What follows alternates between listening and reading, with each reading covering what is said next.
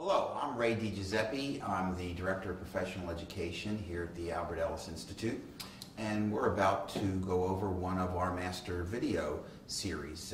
For a long time now, we've been making video recordings of psychotherapy sessions done by people that we think are really master psychotherapists for the education of the different mental health professionals. Today I'm sitting here with Dr. Steve Johnson. Steve has spent most of his career working with religious clients, and we're going to work with a client that has strong religious beliefs. Many Americans, and matter of fact maybe most, have strong religious beliefs, and the mental health community and psychotherapy training centers usually don't talk about working with religious clients and what kind of problems and opportunities that poses for psychotherapists. So this is a case example. So Steve, why don't you introduce yourself? Well, as you said, Steve Johnson. I was many years ago a postdoc here at the Albert Ellis Institute, became a fellow, approved supervisor, then went on to become the founder of an affiliate training center in Connecticut, where I tend to work primarily with more conservative Jewish and Christian clients who really want to integrate their faith into their psychotherapy. We don't hear too much about psychotherapists doing that, so this is kind of a unique opportunity to see how that's done. Right, okay? right. All right.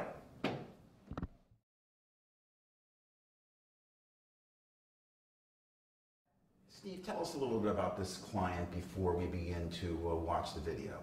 I had never met him before. He in his early 20s, and presented with depression over a long period of time as a result of some sexual abuse, and was having difficulty integrating his faith with this and how to respond as a Christian in the face of that kind of So this is kind of a spoiler alert for the audience. That there's this big trauma that's going to come out somewhere, and they can sort of watch to see how it does come out and maybe which steps you take. Because you don't know this in the beginning of the session. You didn't know this in the beginning of the sessions. Okay, let's watch. So Wesley, thank you for coming in, and what would you like to talk about today? That's a great question. I think for me, this last Christmas, I had kind of a crisis of emotion in dealing with some abuse from my past, and it brought up a lot of shame, and specifically in relating to other people. And it was all triggered around kind of a relationship that I was, kind of moving in towards but uncertain about, and the individual that I was pursuing had kind of some similar background, and so there was this kind of clash, and then it ended in just this kind of negative space. And so in that space of like not communicating, I really kind of got lost in this sense of confusion, and I realized that there was a lot still in there that I thought I might have dealt with, but in reality it seems to just have been buried. I'm not sure that I got everything, so let me just run a few things that I heard, and you tell me if I've got this right or right. That just this past Christmas, this was it? And this was the kind of the ending of a relationship, or you were pursuing a relationship and it kind of blew up? It was more towards like beginning one. The beginning of a relationship. And then it blew up before it could go anywhere, kind of thing. And so when it blew up, then that was when you began to experience the shame, and this confusion, etc. Was there anything other than shame that you were feeling at that time? Let's see. I think shame was one of the most identifiable ones. I don't think I've ever been depressed, but I would say that was as close as I've come, in the fact of like, not nihilism, but having like this, not being able to see a meaning or a purpose to things, and also struggling with like where I'm going and what I'm doing, I guess, in that sense. There's been times in life where like I didn't know what was going on, and it's always kind of brought this anxiety of like uncertainty, and this kind of triggered all of that back into something where I felt like I knew what I was doing, but then it was like after this happened I was like, I must not know what I'm doing because I feel awful.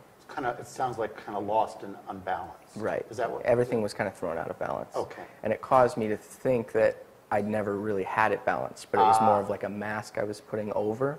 So lots of self-doubt. Right. Okay. So you mentioned anxiety. Did you have anxiety then with the shame there at Christmas, or was it just primarily shame? It was more shame during Christmas, and then as that kind of went on, it was more of an anxiety of like, I don't know what's happening inside. Okay. Which would you like to focus on?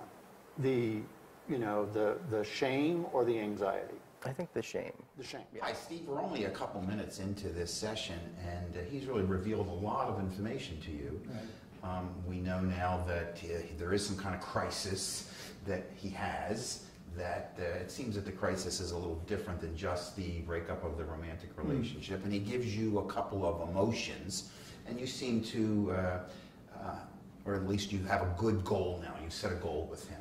Right. Yeah, he, I know often people think that in REBT we're very, very, very directive, but I think this demonstrates.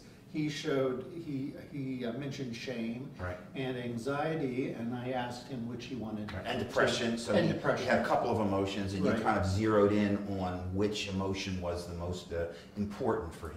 Important for him, and he chose. When he says shame, does that sort of trigger anything for you that you want to look for going down the line? Well, it did make me look at whether there is some guilt with maybe underlying all of this, some problem with unconditional self-acceptance. Okay. So it's a theory in the back of my mind. So in your head, you it. got some idea that he's not accepting himself or condemning himself, given the emotion that he's chosen to work with. Right. Okay, great. Let's watch this. I think it's more closely tied with the past than anxiety is. And it comes first, and then after that you get the anxiety. Okay. What would you like to feel other than shame? I would like to feel like, I don't know, almost like what I feel in the shame is that there's something wrong with me. And I would rather feel like, I don't know, like whole again, if that makes sense. Mm-hmm. And if you thought of yourself as whole, what do you think would be the emotion you would experience other than shame? I would think it would be like a healthy confidence, specifically in relationships and, confidence. Yeah. So that might be something to work toward, and that might take a little while, right? So what would you see as an emotion that you would like kind of as a step to that one? You know? Instead of feeling the shame, maybe, I don't know, disappointment. You know what I mean? Right. What other emotion would you see? It may not be fully positive, but it would feel healthier to you than shame. Right. Can you think of one? Putting words to it. I would say, I don't know, affirmation. Is that a step in the right direction? Affirmation of yourself. Of who I am. Okay. And if you had that, so you might not be experiencing joy then, but you would be not kind of beating up on the self. Right. Right? Oh. So you did have this hypothesis that he was somehow self-denigrating himself. Right. You didn't really share your hypothesis with him, but it didn't take you very long to get some corroborating information. Huh? Right. He was very quick with that, right? I mean, actually, immediately after we narrowed in on an emotion, he brought that up. Right. Yeah. The other thing that I like that you did here is you're asking him for a goal, not just in reducing the shame, but what the replacement emotion would be. In other words, how's he going to feel if he doesn't feel shame? And it was hard for him to put that in words. It was hard, and I thought maybe it was not immediately within his grasp. Right. So then we were, I think, together negotiating something that's doable, something more realistic, even though it wouldn't be a positive emotion. Right. You also did highlight that this replacement emotion wasn't going to be positive. Right. It's still going to be negative but not disruptive. Yes. That was really an interesting point that he seemed to get right away. He got very quickly. Yeah. Okay, let's watch some more. I mean, in my mind, I would think that joy would come later down the track, and the way I would feel like it would work out. Okay. In some ways, I don't know what that looks like. But. So that would be kind of a long range. Right. Long range. Just to be happy. Yeah, right? just to be happy. Yeah. And not beating up on yourself. So if we go back to Christmas, okay, and was there a moment when that shame got triggered? Do you remember that?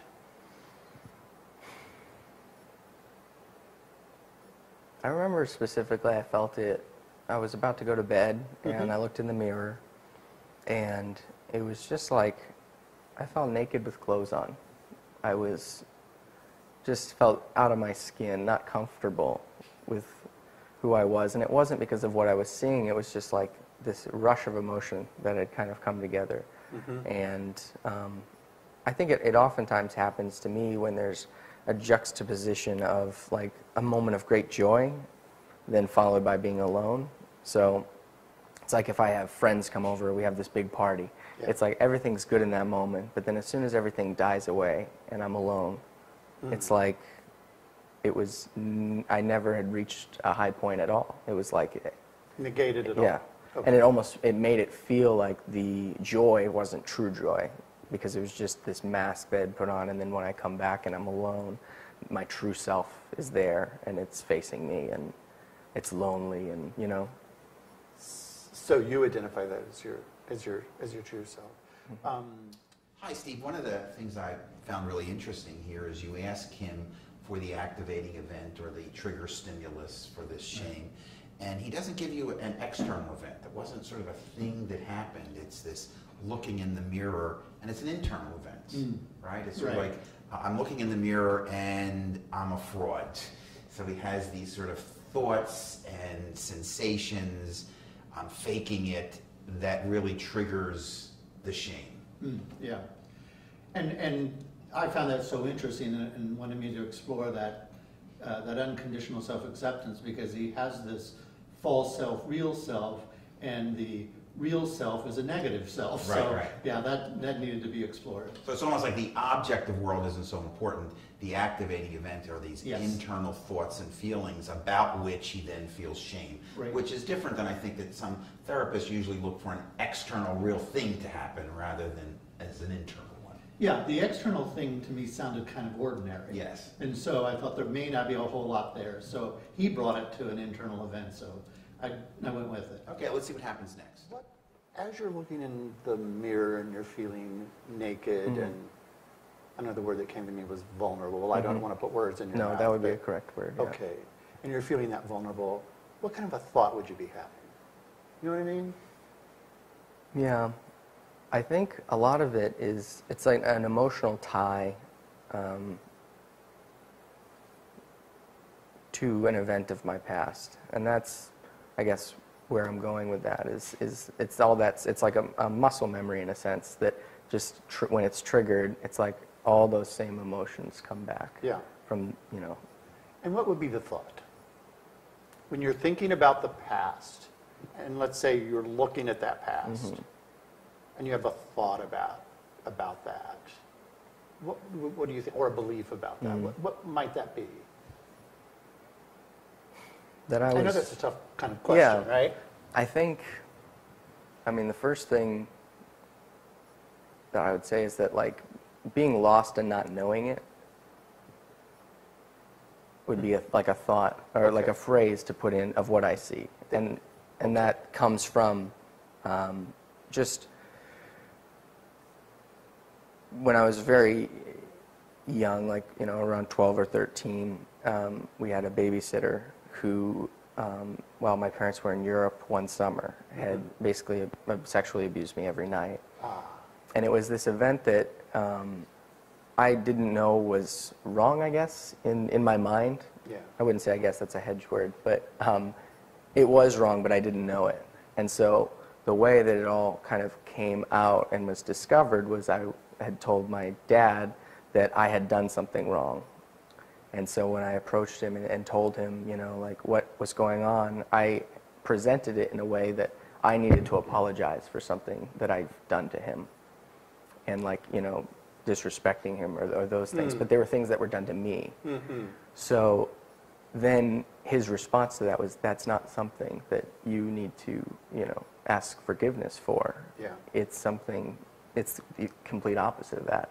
And I remember in that moment feeling like I had the wool pulled over my eyes that whole time. Like I was living, thinking that I wasn't doing anything wrong, and then here I was, and it was like, no, you did something wrong. And then when I brought it out, it was like, but it's not your fault. And I couldn't accept that because I was like, I just felt like, well, I was the one deceived. I was the one who didn't know.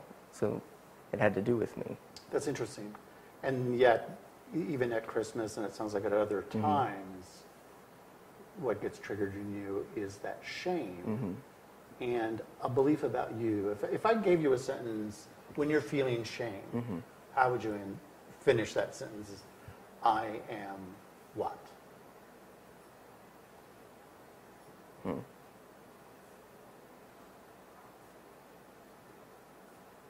I think broken. Broken. Okay. Like something's not the way it should be. Okay. And so something's wrong with you. You're broken, etc. Wrong would be this. Yeah. Yeah. And are there any other thoughts attached to that, like, oh, that's awful or that's horrible to be that broken? Do you ever get to that kind of a thinking? I think it all comes because like my parents were pastors, and so there's a lot of expectation kind of placed on me in growing up and, you know, doing all the right things. And so I think a lot of that pressure comes with that, because if there's something wrong with me and I'm supposed to be an example to other people and do all these other things, then that's kind of the next process is that pressure kind of caves in with that shame and kind of creates this, I don't want to be that because I want people to see me in a certain way. And when you really are. Right.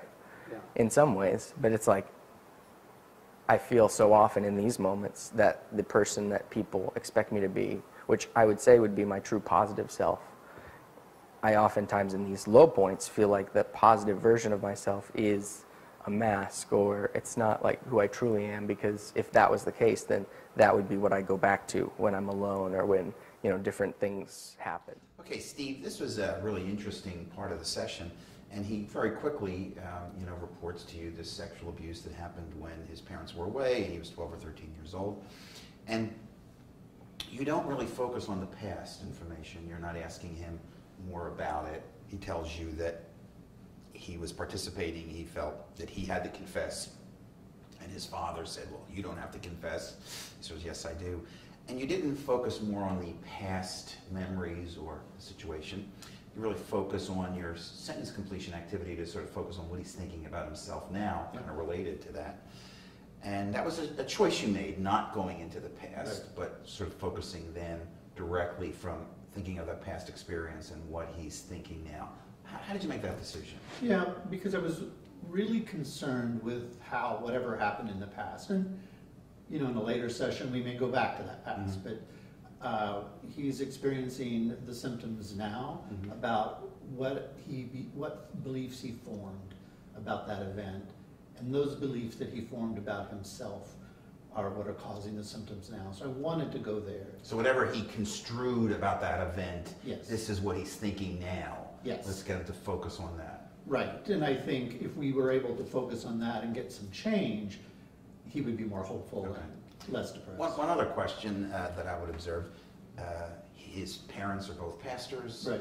He feels this obligation to be this, you know, perfect self, or it's sort of how he appears to the community, and there's a lot of pressure on him to be a certain way or to have a certain appearance. Do you find this to be a common thing amongst people that are related to clergy or are clergy or are very religious? I don't want to get in trouble with the clergy, but yeah, they feel a responsibility. They do feel a responsibility, and I think they develop some beliefs about the self and what that self should be. Right. And often they flip to and how perfect they should be. How perfect, all right? Oh, I can't do that, so I might as well do everything I want. Right. So he sort of has this idea that, you know, given my family status, I should be a certain way, which is pretty perfect. Yeah, exactly. Okay, so let's see if that comes back. So let's go ahead.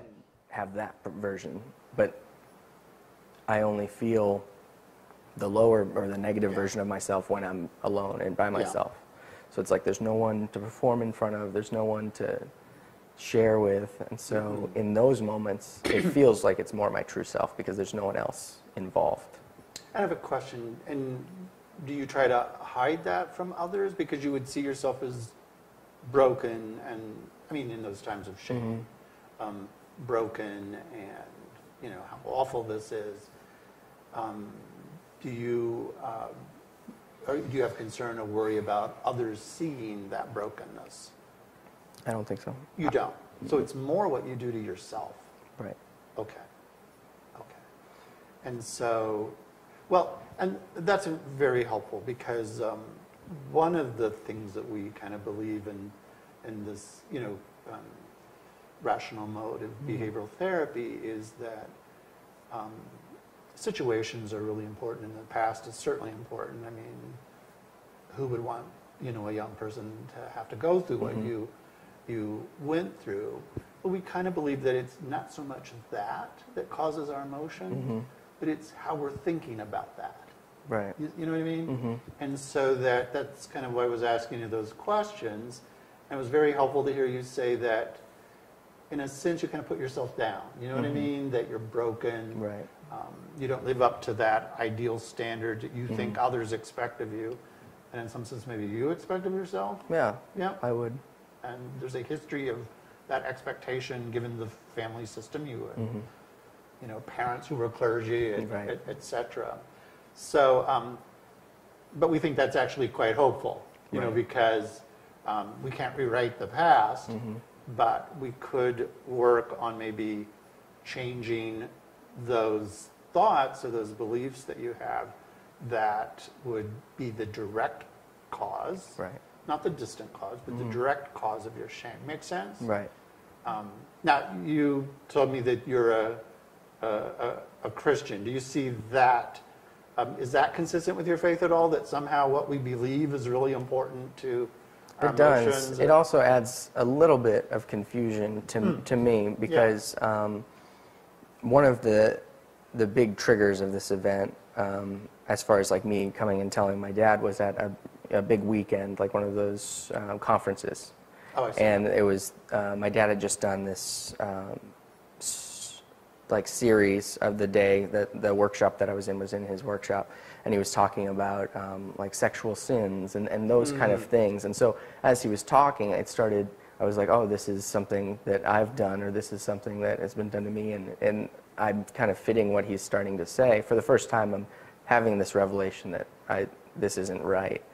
And so out of that, you know, we prayed afterwards and did all those things. And the whole idea with the Christianity is that, you know, you put faith into, you know, what God sees, or faith into who you truly are, and then that's kind of what will become. And so my big, I guess, struggle was that I feel like I had done that for so long, and then here I am this Christmas, right? And all of it came back. Steve, in this section of the video, his faith really does come out, and he reports, you know, sort of having this workshop that he attended on sexual sins, and that he thought that he had sort of confessed it to his father, and he thought the faith was going to help him. But yet, given the faith and given the sort of sacramental confession, he's still suffering with it. So what do you make of that? Yeah, I think the faith helped him in the short run. Right. You know, to feel much better about himself, that somehow the community accepts him and that God accepts him. The trouble was he hadn't accepted himself yet. Right. And I think in part because as wonderful as those, you know, sacraments and practices are within his faith, they may not have gotten down to the belief that he uses to continually make himself feel bad about himself. So the church and God could have forgiven him, but he hasn't yet. Yeah, that's right. Yeah. So the real issue is, how do you get those sacramental forgiveness into believing it about yourself? Yes. Okay, and that seems to be where he is. Yeah, exactly. Okay, great. Let's hear some more. I was like, this is so strange, because I felt like I had kind of dealt with that, not so much pushed it under the rug, but I had confronted it, I brought it up, I, you know, had some, you know, counseling in the sense of like, it's not your fault, you know, like you're, those kind of things. And then people prayed with me. And so I was like, okay, well then that's great. And I kind of moved forward, and I think most of the people that I know and have grown up with would never know that I would be a victim of sexual abuse, because all of my behaviors, nothing fit the symptoms. then I have, this Christmas thing. I meet this girl. She has a very similar background. We're talking about it. And then somewhere in there, all these emotions come flooding right back. And I'm thinking, like, I haven't dealt with this. And that's kind of the thought process was, if I feel this way, that means there's something still wrong, something still down there that I didn't truly bring out and deal with. Yeah. And so still that belief pops up again that I am still broken. Right. Because something's really wrong with me. And looking back saying, well, on all this other time where I didn't feel broken, that must have been just an act or just this false self, because if the true me feels this way, if that's what's down there, like I don't believe it was thrown on me from, her or something else. Like it was almost like I had these deep emotions and feelings that just erupted. And that makes sense to me in terms of the anxiety that would come in, because the thought, and tell me if I'm wrong or right here, but it would be that, oh, but what if, I really am, right. Far more broken than I thought. I thought I dealt with this. I accepted forgiveness from God or whatever, right? And now I find out that I'm still that broken, and then there's some anxiety about what if, I don't know, do you ever have it? And what if it's always that way? Yeah, and feeling, maybe not so much like for the future, like this is the way that it will always be, but saying like, I don't know how to deal with it, because I feel like I used every resource that I could think of to deal with this, like a lot of people would have, like. Hi, Steve. This is continues to be a really interesting session, and he talks about this resurgent of this shame and how surprised he is, because he says he's used all these resources that I guess are from his religion, and yet he still feels broken underneath. And do you think this is a conflict or difficult thing for secular therapists to do? And this is an area that you would need a religiously oriented therapist? What do you think about this? I don't think you would need a religious therapist. I think a secular therapist could actually help this man very easily, especially I think rational emotive behavioral therapy helps with this, because what he said was he's tried everything he could, right? But has not gotten down to that deeper belief. He said that there is something still wrong, and that something that is still wrong he believes is him, right? Rather than that something that is still wrong is the repetition of this belief that keeps causing those symptoms, right? And I think the therapist could say, let's accept your faith, and let's just go a step lower to see what you are telling yourself about this, even in the presence of the forgiveness of God and salvation. So that the idea that all human beings have equal worth and that none of us are condemnable would be consistent whether you were a religiously oriented therapist or a secular therapist. Right. That basic philosophical tenet of REBT is really what we're talking about here. Yeah, and I think especially for a Christian client that the fundamental belief is that they're created in the image of God. They're messed up, but they're created in the image of God, and you can get to that point. Okay. All right, great. And this was her experience. She didn't bring it up, and it caused a lot of trouble because it came out like 15 years later that she had been abused and these things. So there was a lot of different, it was a much messier situation. Yeah. I'll just say that.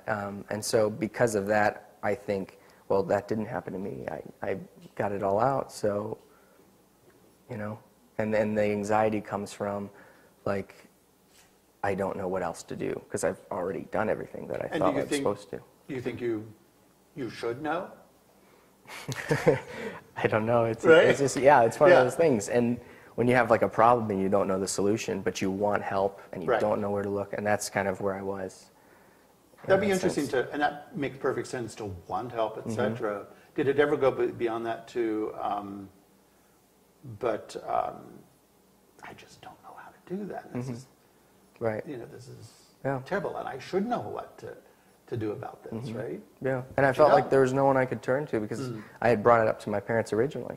And so it's like almost, not saying this against them, but it's like they couldn't fix it because here it is again. So whatever that, and so going back to them was kind of this, I don't know what happened, but it didn't work. So I'm broken. I need to be fixed. Right. I thought I had done it. Apparently I didn't, so I'm still really broken, Right. and I should know what to do. Right. This may sound like a very strange question. So that line of thinking, how does that help you? When you see yourself as this broken person, right, who should have dealt with it and should know what to do with it.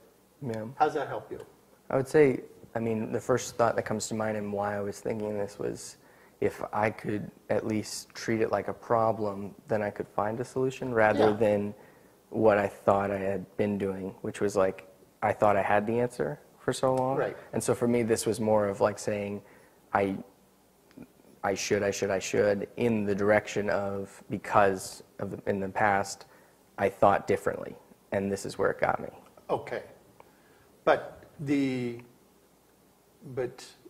does it help? I mean, in a sense, does that, by putting those shoulds on you, I should, and seeing yourself as this, this broken, person, do you get something positive out of that? I don't think so. In fact, what it gives you is what? I think a fear or anxiety, like just, when I put the responsibility on myself for those things, it's more out of a fear that if I don't think those thoughts, then I can't ever be fixed. Ah, okay. Yeah. Which goes back to your original response as a young boy that, I've done something wrong, right. And so it's kind of submerging that, right? Right. Hi, Steve. There's two things that I've noticed during this section of the recording, and that is the theoretical irrational beliefs that REBT and cognitive behavior talk about are sort of these ideas about self-denigration, self-worthlessness, self-downing, and you never use those terms.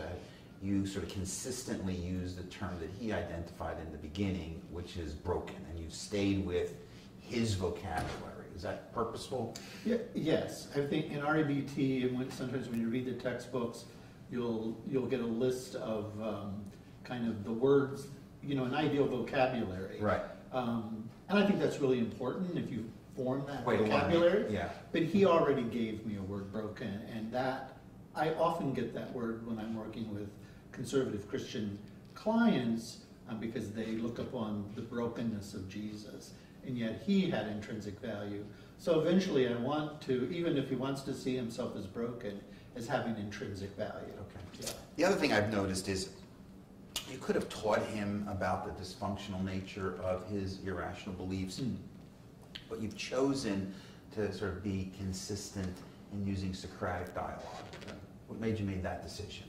I like to begin with the Socratic approach because I think it has the client much more engaged, and if they come up with the ideas, they come up with the realization that their line of thinking isn't helpful, I think it's much more powerful than me giving them a narrative. And he does seem to respond to your Socratic questions. He's very engaged with them. Yeah, he does. He's a bright young man, and he does seem to respond really well to the Socratic method. Okay, great. Yeah. Let's go back. So that kind of process just gets continued then. And okay, so in a sense, what I hear you saying is it doesn't really help me to think in that way as broken and that I should be fixed and that I should have that solution, or at least I should know that solution, doesn't make me feel unbroken. Right. Okay. But I'm afraid that if I don't think those thoughts, then I'll never be fixed. Yeah. Okay. And that is your job. Yeah. Because I'm responsible for myself. Those are the, Yeah. Okay. Would you like to look at that? I would. Okay. I would. So let's say we call that like putting the self down as kind of, self-downing, right? And if you see yourself as this broken individual and act out of, that may be kind of proliferating the problem, right? So what do you think would be another way to look at yourself other than this broken person who must be fixed and that you're the one that has to do it by yourself? Well, I think the opposite of that is obviously positive thinking in that sense of self-image and the things that aren't wrong, or strengths rather than focusing on weaknesses. Those are just thoughts that come to mind. Yeah. And they're usually deterred, like I said, because of the fear that if I think positively, then the negative will never. Yeah. I'm not even recommending positive thinking. Right. Because, we could flip, and that could be just as unrealistic as you putting yourself down for something over which you had no control, right? That's not helpful for you. But to say, no, everything is pink ponies and rainbows is not, you know what I mean? Yes. So I'm wondering about a more realistic kind of thought. I'm going to just try something and see what you think might be an emotion that you might have. That, I did go through something that was really negative. I wouldn't wish that on even my enemies, that they would go through that. But that does not make me broken. It means I'm someone who went through a very negative experience. Yeah. What would that feel like if you embraced that thought rather than seeing yourself as this broken person who needs to be fixed? I think calling the situation for what it is, not denying it, and moving into that would, I guess, start the road to confidence in the sense of the negative, like the self-downing or the thought process that I have against myself isn't very realistic either, would be what I would understand from that. That the reality isn't that I'm, all put together or that I'm completely broken. It would be that I am a person who has experienced brokenness and has great qualities of strength as well. Yeah. And that sometimes when this habitual way of thinking that I'm broken and I need to be fixed, when that kicks in, that's just going to cause shame. Right. Whereas if you see that, I don't know what you might experience but I'm wondering if you thought, I was a young person who went through a very negative experience. That doesn't make me broken. It means, that that was a challenge, and I live with that challenge. Wonder if instead of the shame, you might feel maybe some disappointment, maybe even annoyance, that you had to even go through that, because it is unfair. Hi, Stephen. Listening to this portion of the recording, it seems kind of clear why he's stuck, because he has this irrational belief that he's a broken person, and he responds to it with positive thinking of his positive attributes, which doesn't really deal with the bad events. And you sort of help him create an alternative belief that this is always bad, and it is a bad thing that I have to deal with and respond to, but it doesn't make me. Yeah. That's exactly what I want to get at, because this flipping between a negative self and a positive self just doesn't work. I mean, he'll feel good for a little while, and then something happens and he goes right back to that negative self-image. So I was hoping that if we could get him to, or help him to see that this event is negative. Because there would be some people with certain religious traditions that would say, let's call that a good event. I don't want to play that game. Right? Let's just say it's a negative event. Let it be a negative event, and let it always be a negative event. But that it doesn't define him. And that maybe we can look at that negative event in a different way to give him greater freedom in his life. He seemed to feel very validated by that kind of statement that it's always going to be negative, and memories of it will always be negative. So and I think it's really important to validate the client. I just don't want to validate that negative event defines him. Right. Okay. That you are a victim. All right. What would it be like for you to experience some disappointment, maybe an annoyance? I don't know that would be the emotion, but what would it be like for you to experience emotions like that rather than shame? I think there might be some anger more, even than disappointment. And not at the unfairness, but I think a lot of it, I'm trying to phrase this, I think I feel that, with what my parents did and who they were, that not that it's unfair that we go through these things, but like that shouldn't have happened in that environment, if that makes sense. Like when I think that way, as far as I've encountered these struggles, and I don't wish that anyone, it's that I wouldn't want, and everything starts turning towards what my parents have done as being an environment for which that happened. And so the anger goes sometimes towards them or the ministry or church in general. Yeah. Because if I take that as like just being someone who's experienced these things, I think, in how I grew up or, in living a life that's supposed to be different than others, that same thing happened. Yeah. Okay. So, I don't know if it's so much an injustice as like, I don't know how that happened in what we would call like a positive environment. But then, I mean, I don't know if we would have time to challenge that one. Right, but, but it is something I think would be really helpful for you to look at, that because there might be the thought that this should not have happened, right? But it did. Right. You know what I mean? And in a sense, how believing that it absolutely should not have happened will help you or not help you. You know what I mean? Because it did, and it's not good. I mean, we don't want to play that, and I know some Christians who might want to play, that what I'm talking about there. We don't want to pretend that it's good, but we're kind of putting another demand on it, right? That it absolutely should not have happened. Right. When that's the way the world is, unfortunately. You know what I mean? Steve, in this section of the recording, he introduces a new emotional problem, and you behave a little differently. You're more didactic. You haven't asked as many questions about the anger that he has. You're more didactic than Socratic. What do you think was going on with you that you'd made this change here? Right. I was concerned that we would be going down another trail. Right. A fruitful trail, because that trail, the anger toward the parents and toward life would be a lack of unconditional other acceptance, right, or unconditional acceptance of just life as it is.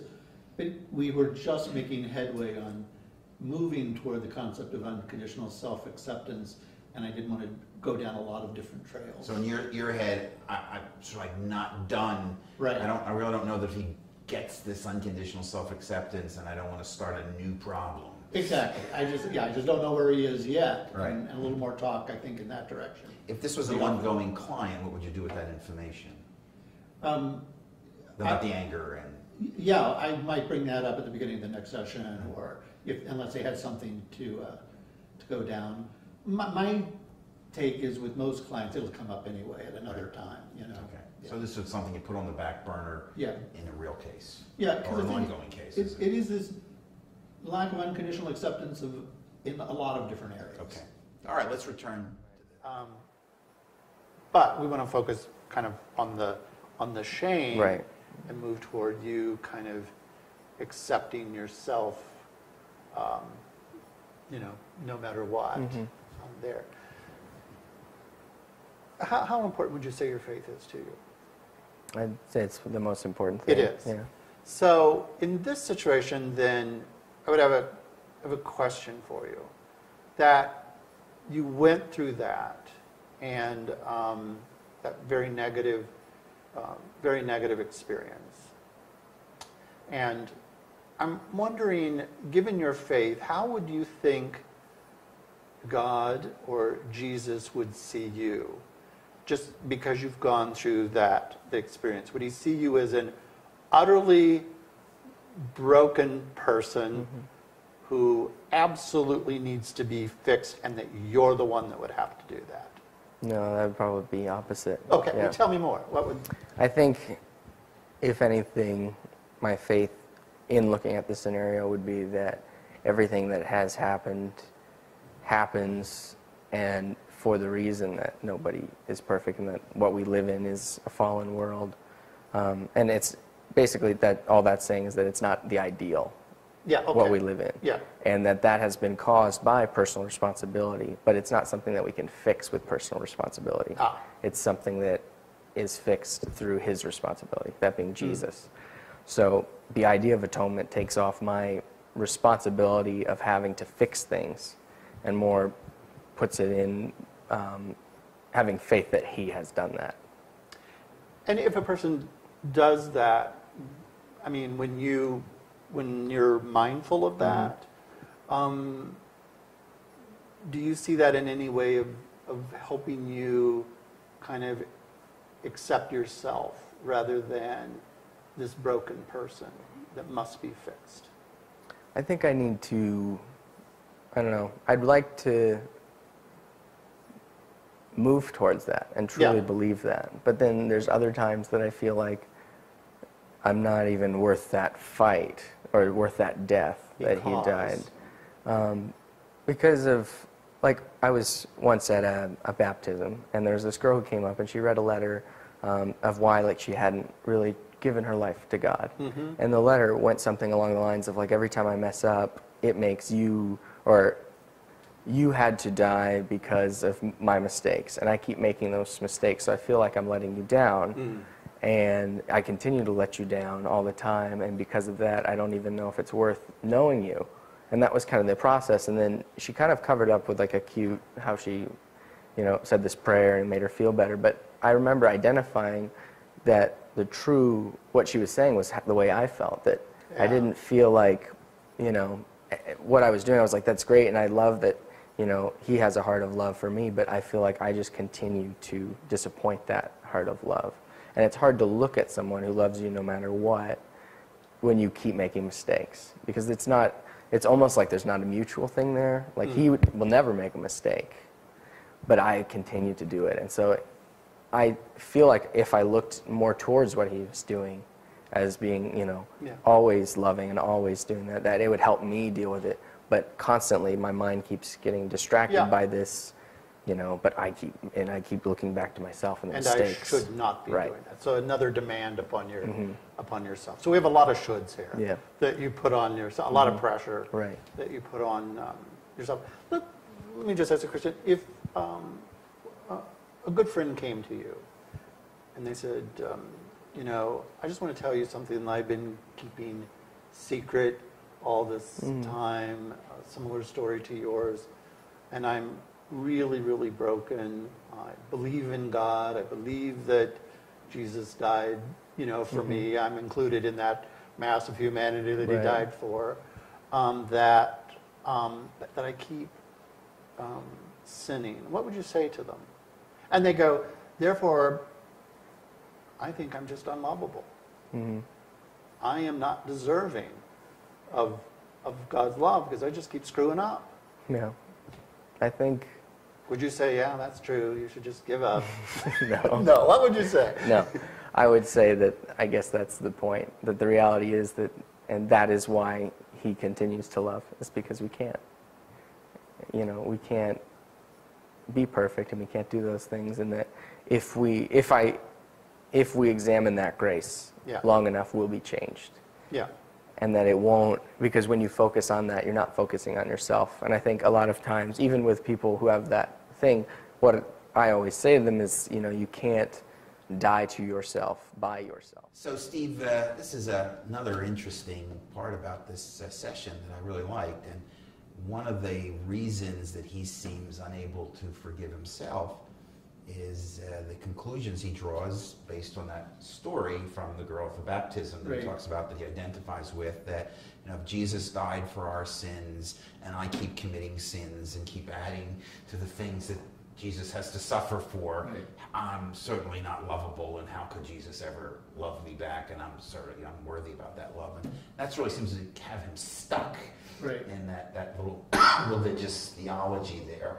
And you sort of try to move him away from that. What was your plan there? Well, at that point, I had two things going on in my mind, and I chose to go with the humor because I think it's a heavy one. But I thought that humor and he's such a sensitive young man, you know, and cares about others, that if I put it in the form of him having a friend who was just as he was, what would he say to them? And he was much more loving to that. The other thing that I was thinking was from Augustine, who has this famous line, Felix culpa, oh happy fault, referring to the fall of humankind, oh happy fault, that we should merit such a Redeemer, kind of a reframe of and not putting yourself down. Yeah, and this is sort of the first time that he's sort of accepting his infallibility. Yes. Right, that is sort of moving him in a step of self-acceptance. Yeah, accept that without the bottom dropping out and he's worthless, So I don't know, I sort of like the Augustine quote myself. You do? But, yeah, like, but both of them would be good. Maybe if we had time, we could do both. Yeah. Okay. All right, great. As in, you can't look at your problems and then like lay them down in that sense. You have to stare at a solution. And that by looking at the solution and kind of savoring that, it transforms who you are. And so if someone's caught in habitual sinning or they keep messing up, that's the first thing is, you know, don't focus on the habit, don't focus on that, but focus on the solution, as in forming a new habit, not trying to correct the old one.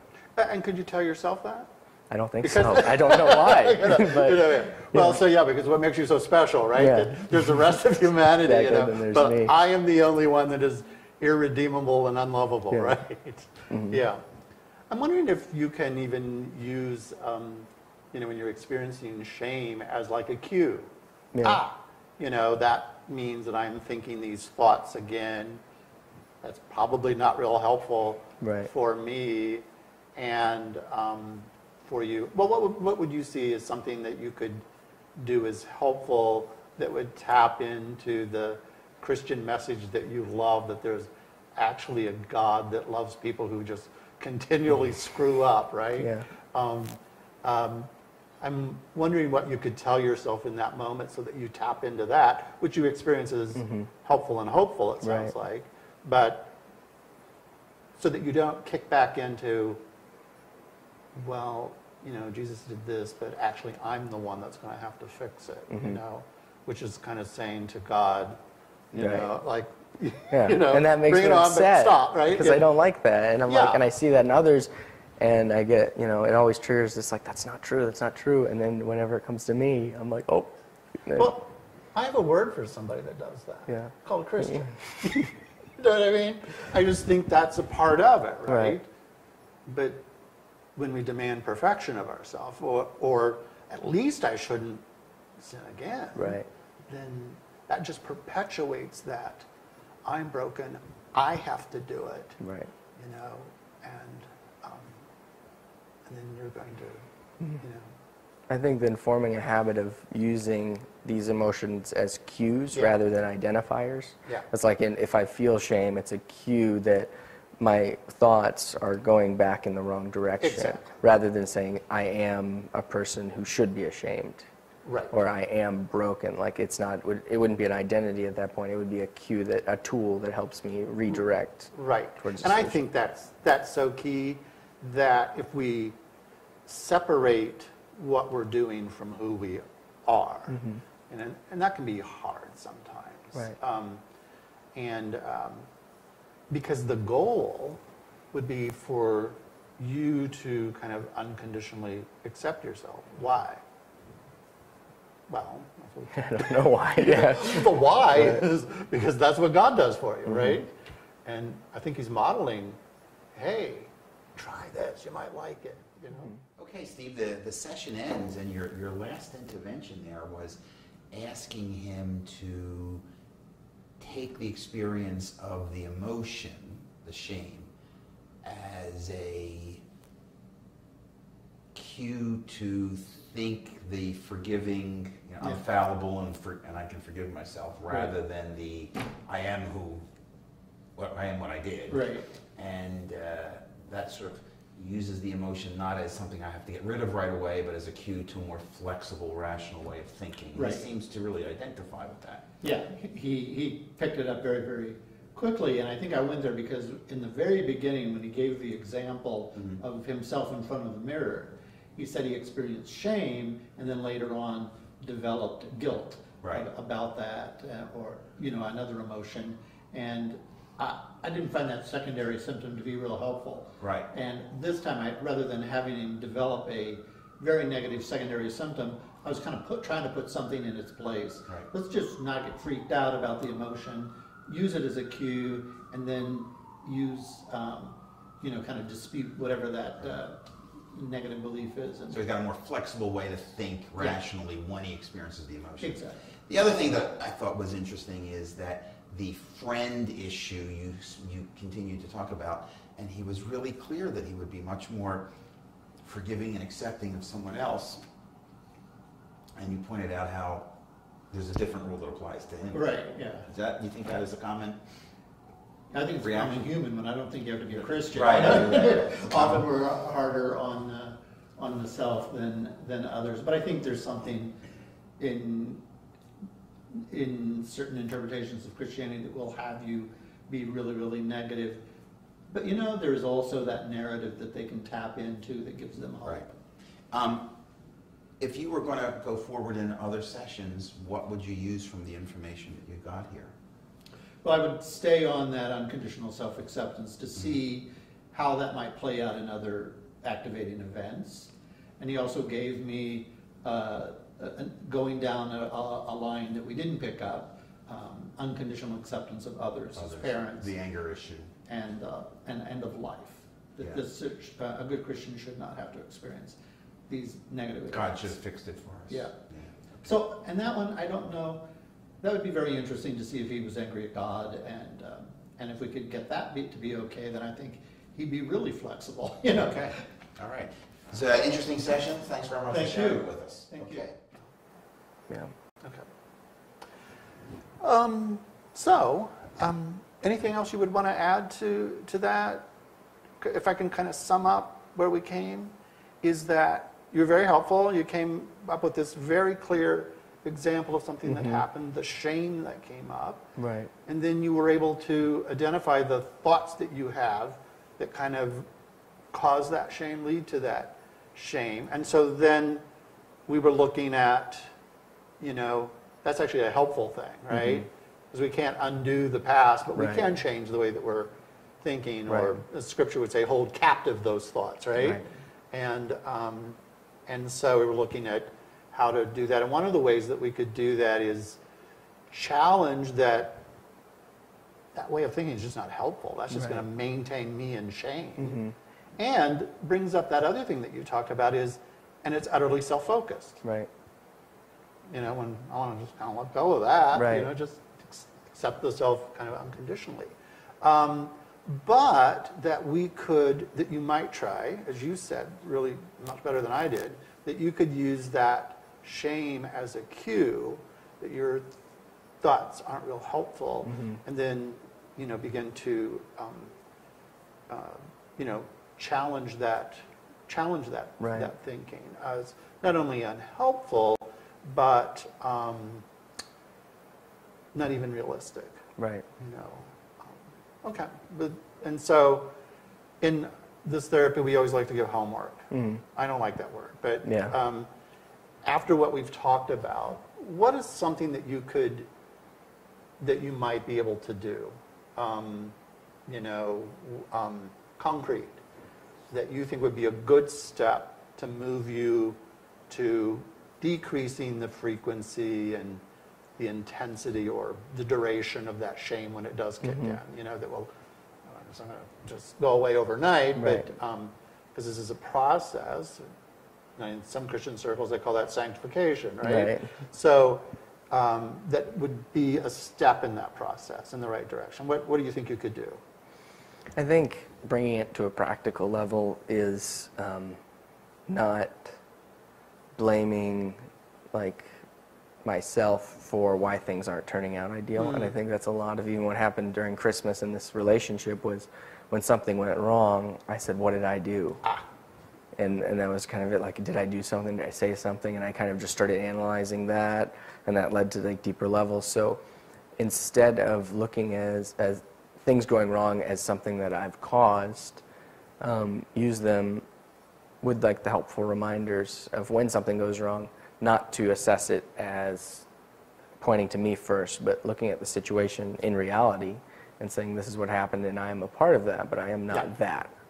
Okay. And then forming, I think, for me, the shame cues into redirecting my thoughts. Okay.